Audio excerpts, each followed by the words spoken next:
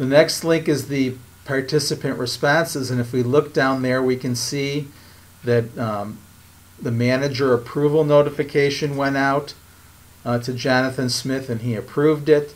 The ECO administrator review went out and it was approved, and then the cost accounting actions are complete. These unfortunately come out in alphabetical order, not in the order they're in the workflow, so we probably can't see the MEIE actions, which we know from the workflow have already taken place. They must be lower down on the screen.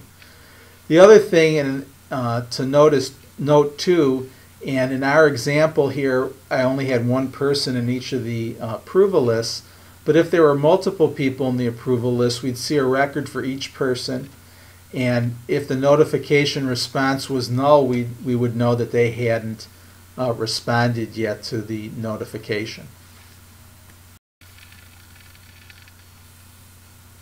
Okay.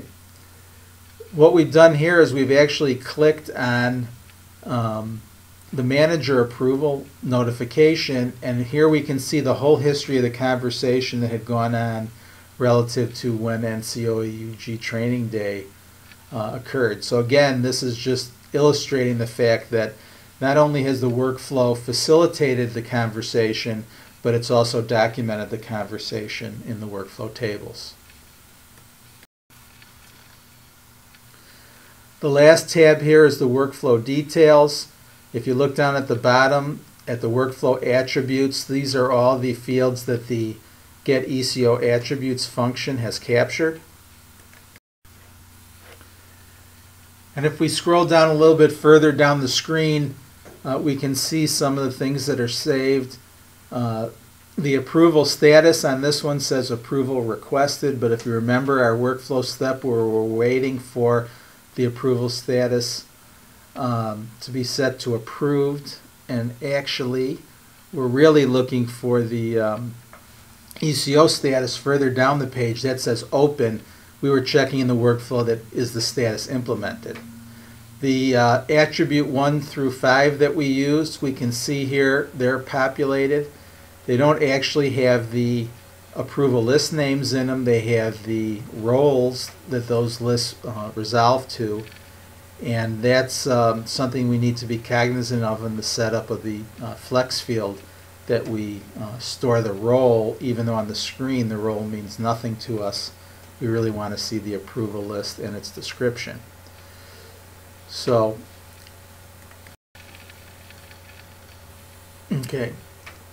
So that concludes the presentation. I want to talk to you about a few references. There's some My Oracle support documents. The first one being the ECO workflow approval process setup and use. This will get into more detail of all the different things you need to do to the process, to the notification, to the messages, the lookup types, all the pieces of the workflow. The second one is how to view participant responses, which is what we just finished up here looking at. There are functions that need to be added to menus to enable that functionality, and they're left out of the seated menus, so you'll need to refer to this document to enable that functionality. And then we can look at some standard Oracle documentation, first being the Engineering Users Guide, which does go through in some detail the seated workflows, and also the review of the Oracle Workflow Developers Guide, which helps you understand how these functions work, and specifically the compare function that we used and the wait function in the workflow.